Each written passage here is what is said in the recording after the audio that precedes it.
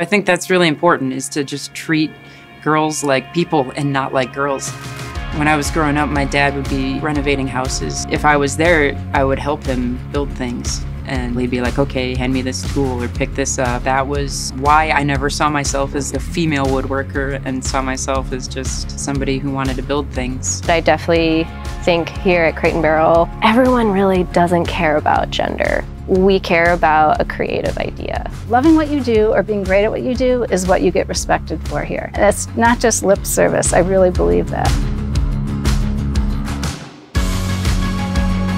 I think it's the joy to be a woman at Crate & Barrel. This is a business led by women and such a positive environment as a result. They're leading and they're building within this organization, but also bringing that confidence and authority back to their homes. I just had a baby girl, Amelia. I want her to be independent.